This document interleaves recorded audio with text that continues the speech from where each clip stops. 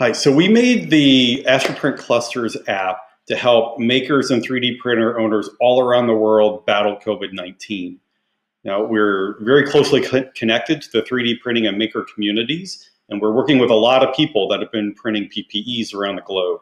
And what happened is we found that they were running into major logistics issues trying to scale up production with other people in the area.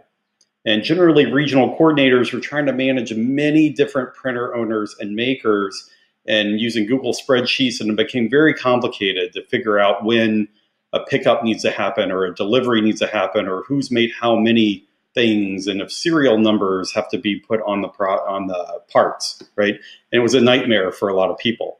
And so we put this app together. We put it together very quickly, and it's already helping a lot of folks. So we hope it helps you as well.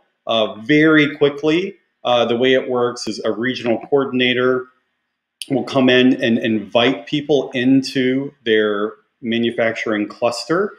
And these could be 3D printer owners, makers with CNC machines, people that sew cloth face masks.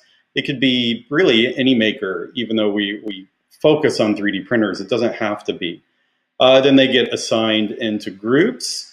The regional coordinator then puts in the designs that they need made by people within their manufacturing cluster. They can also see how many have been made, how many are ready for pickup. The people in the cluster can access these files, download them, and to print them offline.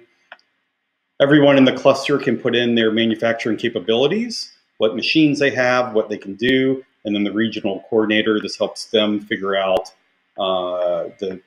what people can make.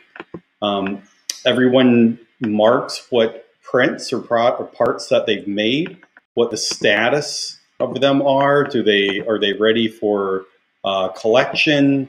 Do they pass quality control, if there is quality control in your cluster? And then, of course, the regional coordinator is tracking by pickup location how many parts are in each one, and then they can track couriers and sending couriers to these locations to pick up products, or even manage how many each person in the cluster has delivered to a particular location. The platform can do a lot more than that, but this is just an overview.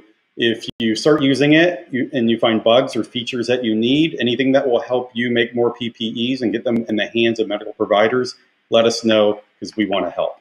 And thank you for your help in battling COVID-19 as well.